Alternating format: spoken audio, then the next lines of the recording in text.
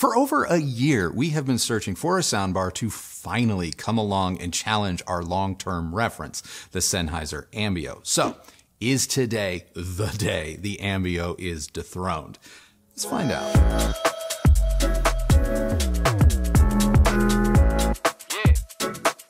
Samsung's latest flagship soundbar system, the Q990B, is an 11.1.4 channel Dolby Atmos and DTS:X home theater system, dare I say, home theater replacement.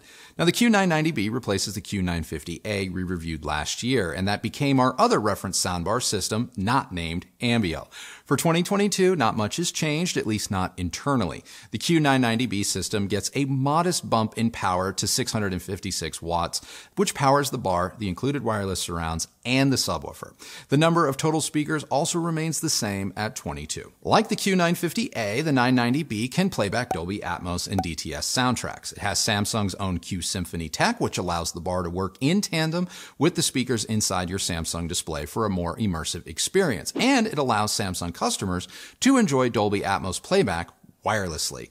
You get Samsung's room correction software, Auto EQ, which allows the system to better integrate sonically into virtually any environment. There are numerous options for streaming music, either via your network or services like Spotify Connect, not to mention Bluetooth and AirPlay capability as well. The 990B even has additional HDMI inputs, so you can connect your Blu-ray player or game console for 4K content. How the 990 really differentiates itself from its predecessor is in the looks department. Gone is the fabric wrap bar of the 950A, which I appreciate. While I never thought the 950A was ugly, the thick black cloth wrap was an absolute pain to keep clean, especially if you had pets. Not saying the 990B is what I would call stylish. Check out B&W's Panorama 3 or Bang & Olufsen's BO Soundstage for that. But it is functional and looks at home in a lot of living spaces. We connected the Samsung to our LG C2 OLED and X95K Sony LED TV using an HDMI cable and Samsung's ARC equipped HDMI port. Sadly, we had to send back Samsung's 8K QLED display before the 990B's arrival and couldn't test Q Symphony, but I suspect it works as our 950A never gave us any issue. And setup of the system itself is pretty straightforward, and you can do it either using the included remote or using the Samsung SmartHings app, which is available for iOS and Android. Nothing against the remote, but you should really use the app to get things going. The added adjustability within the app allows for easier control over the individual speaker's volume, something that is new on the 990B. Of course, you also have access to tone controls, room equalization, and more within the app as well. Once set up, you likely won't have to use the app all that much, unless of course you use it for streaming music. With the bar in its adaptive sound profile and after running Auto EQ, the overall frequency response is pretty good. In our room, bass was a little bit overpronounced, as you can see here in the measurements. Taking the sub to -6 resulted in a fairly flat response and a more seamless handoff between the subwoofer and soundbar. I have to say, in measuring the bar with and without Samsung's Auto EQ engaged, there was not much of a difference. In other words, it's no Dirac or Odyssey. But all in all, with minimal tweaking, I was able to get the Samsung to a place where its response would impress even an audiophile. Using the SmartHings app, you really can dial the whole system in to taste.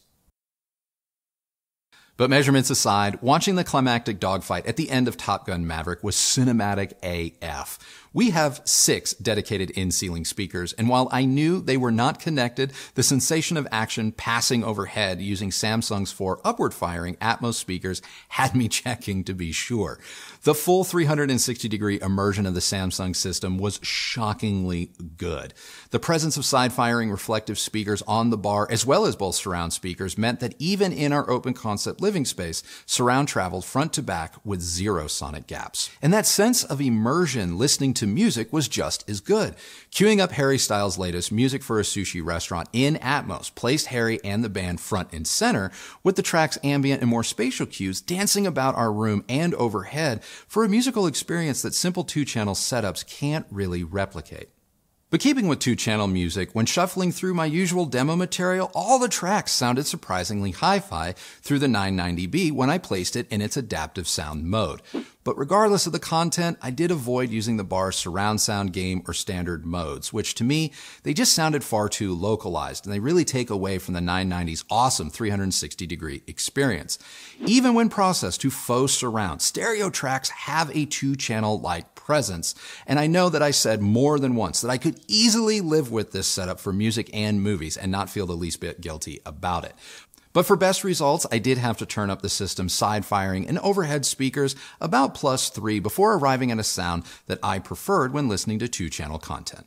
Regardless of whether the content was music or movies, the sound was always well balanced, nuanced, and detailed, with terrific focus on dialogue and vocals.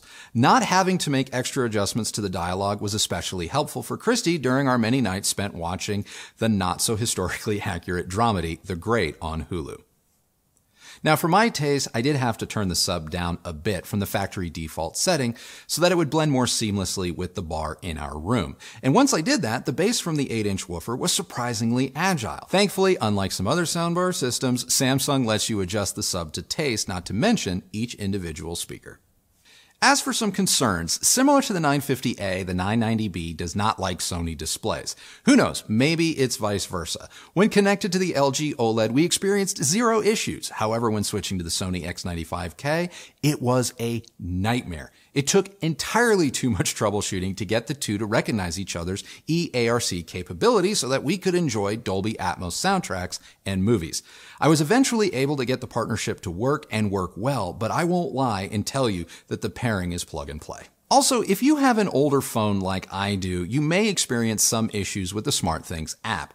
I'm still rocking an iPhone 8 Plus and until recently have never had issues with the app. However, both the phone and the app got an update during our review period, and they both became quite buggy. When using Kristi's newer iPhone 12 Pro, the app performed flawlessly, so I have to assume the issue lies with my dusty old phone. Jumping into comparable soundbars, hovering around $1,700, the Samsung is going to be cross-shopped against soundbars like LG's new S95QR, Denon's home wireless 5.1 system, the Sony A7000 with comparable subwoofer, the Sony A9 system, and maybe even higher-end solutions such as the AMBEO. So let's start with the AMBEO and work our way backwards. One of the AMBEO's most impressive qualities is that it manages to pack the lion's share of its performance into a single chassis, saving you space and making setup easier.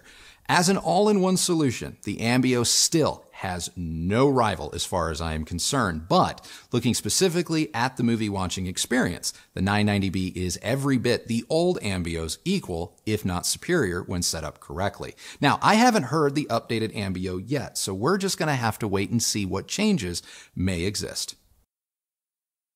As for the somewhat controversial Sony HT-A9 system, look, I love that system and continue to advocate for it, despite some concerns that it is buggy or lacks bass.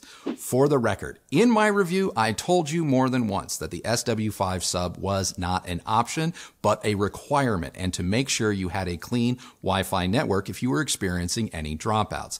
If you heeded my warnings, chances are you're going to like that system. When set up correctly, it is a masterpiece of modern tech and arguably the most future-forward speaker system we have seen in some time. But if ease of use is one of your criteria for making a purchasing decision, the Samsung is better and sounds just as good. For those of you who are critical of the Sony A9 system for its lack of a center channel, the Samsung is a better option for you. Also, if you are concerned about dropouts, you're likely not going to have as many issues with the Samsung. Now, as for the A7000, I still do not recommend that bar, and you can read why in my full written review over on our website. As for the new LG bar, well, I don't think the two are actually that comparable. I'm still in the middle of evaluating that system, but at this point in my review, I think the LG system is going to be most suitable for those of you with smaller to medium-sized rooms, whereas the 990B, it can go for broke in any situation. Moving on to the Denon Home Wireless 5.1 system, which retails for roughly the same as the Samsung. The 990B is a far more capable system, though I have to say I prefer the look, build, and smaller stature of the Denon system. Looks aside, if I had to choose one based on performance and sound quality alone, I'm picking the Samsung all day. Which maybe leaves the only comparison that truly matters. Should you upgrade your Q950A to the new Q990B? No. While I 100% prefer the new styling and design of the 990B system to that of the outgoing 950A, sonically, there just isn't enough of a difference, if any, between them. And yes, I measured them against one another to be sure. When using the same settings and measurement setup, the differences between the two were so slight that I wouldn't say they would be immediately audible to anyone, let alone me. The 990B will give you more adjustment options, so if you are a tweaker or have a more challenging space, get the 990B. But if you already own the 950A, congrats, you still have one of the best soundbar systems on the market. But if you've held out for a 990B, good news, you're also great. The Samsung is an absolute beast and can go toe-to-toe with modest to maybe even mid-level home theater speaker systems at or around the same price, and maybe even a buck or two above. It is fantastic at recreating the cinematic experience, and it's just so easy to enjoy and use day to day that it is no wonder why it is such a popular choice. With only one exception, the Samsung Q990B is still the soundbar system to beat. So that's it. That is now my review of Samsung's Q990B soundbar system, but I have a feeling Kristi has some thoughts. I love it. Yeah? And if you can't have fun with this thing, you're dead inside. I mean, I personally think it sounds better than the Q950A. I feel like there are some improvements there, just like there's a little bit more clarity for me, and the Atmos surround speakers seem better, in my opinion. Yeah. I know that you said that the measurements were nearly identical, so I can't really explain what it is that seems different or better. It just does. Yeah. Yeah, they are nearly identical. There may have been some minor changes with like the speaker layouts on some of on where the drivers are located in the bar itself. I know the 990B definitely gives you way more adjustability, and I had played with some of the levels on each individual speaker, which that may have been what you were responding to, and that's that level of adjustability that you did not get in the Q950A. So I'm not saying that they're the same bar. If you have a 950A, like I said in the review, you don't have to replace it. But the 990B is sonically very similar, but the adjustability is far improved. Yeah, and I think, didn't you say something about the rear speakers where they're a little bit different? So maybe they are different, yeah. Maybe that could explain some of the changes. But again, for me, I would get the 990B. If you had the opportunity. I definitely think if you are expecting that you could pick the 950A up and on sale and save money, I'm not really seeing that. I have found the Q950A available still online, but actually at full MSRP, it's actually more expensive. Really? Than the new model. Wow. At least what I saw. Wow. There is one that is marked down a little, but it's not a significant enough savings, in my opinion, that would push me to get an older version of anything. You know what I mean? I mean, if they were closing it out at like $1,000, slam dunk. But if that's not the case, get the new one. Just get the new one. Yeah. I'm not saying that you can't find a better deal out there, but I'm not seeing it. Now, for those of you who are going to inevitably ask, no, we still have not heard the Sonos Arc yet. I just blanked that completely from my memory. I mean, some things I just wish would die. But they don't. They come back like a zombie on Walking Dead. Yeah. Look, here's the deal. Until they come out with a new version of the Arc, we are not going to go review it. Yeah. We can't get them to reply to our emails. That's fine. That's their decision. If we're going to spend our own money to review anything, it has to make sense. And at this point, there are plenty of reviews out there already that exist for the Arc. Yeah. So until they come out with a new one, just admit you already own it so we can all move on. Because all you're looking for is validation. You've already spent your money. You've got it. Just be happy. I hear it's great. You're validated. Yeah. No, I'm just going to lie to you and be like, oh yeah, I heard it once. It was fantastic. Yeah, it was Are you great. happy now? Same thing with Nakamichi. Look. Oh, God. Again, another brand that I've reached out to for review samples. They have at least been kind enough to reply to tell me no. Yeah. But no, it's not coming. So, and for the one guy who is inevitably going to ask me, no, the Enclave is not a good system. It's expensive.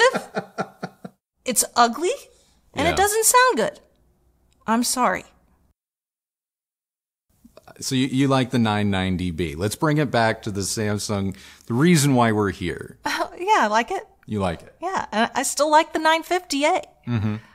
They're both exceptional soundbars that I would have zero problems recommending. Mm-hmm. As far as the AMBEO goes, I don't think that I mentioned that. No, I didn't.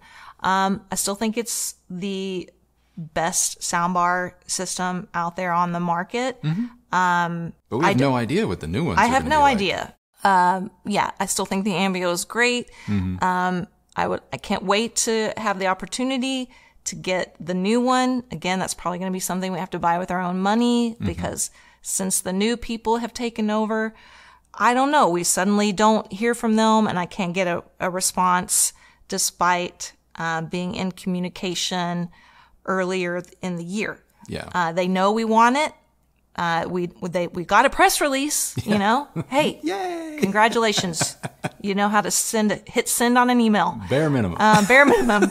Bare minimum. But as far as how the new one sounds, I don't know. It looks like it might have gotten some, stylistic updates, Definitely which I'm grateful for because that was the one thing that I had a problem with the old log. It's literally like it was a log. Yeah, just you went out back in the woods and cut a tree down and threw it on your media console. Done. Yeah, but hey, all that extra space that they use to put all those speakers in there really does make a difference. I mean, it's a great sounding system. Yeah, for sure. So yeah, it's gonna probably be a minute before we get the new one and the new sub that came out.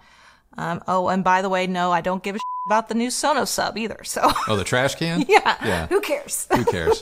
Who cares? But anyway, all that stuff aside, I think that if you're looking for something that's going to come as close to the AMBEO as possible, the Samsung Q990B is really the only thing that I think approximates it in any way, shape, or form. Yeah, I would say if you're tight on space and need an all-in-one solution, the AMBEO is still the soundbar to beat. But if you can use some wireless surrounds and don't mind a wireless subwoofer, the Samsung is right there with it, neck and neck. Well, that is now our review of the Samsung Q990B 11.1.4 Dolby Atmos and DTS:X soundbar system. What did you guys think? Let us know down in the comments below. And my question of the day for you, I know we haven't reviewed the AMBEO yet, but is the 990B the best soundbar of 2022? Put your votes in now and we'll see how we feel at the end of the year. If you like this video, please do give it a thumbs up, like, and subscribe. Go ahead and ring that bell so that you're notified when new videos come out. If you use any of the links that Kristi left for you down below, know that that is a great way that you have continued to show your support for this channel and the work that we do here. And both of us, thank you very, very much for doing that. Follow me on Instagram at Recovering Audiophile, and that's it for us today. So remember, the only person who has to like the sound of your system is you. So happy listening, everybody. Thank you so much for watching. We'll see you on the next video. Bye.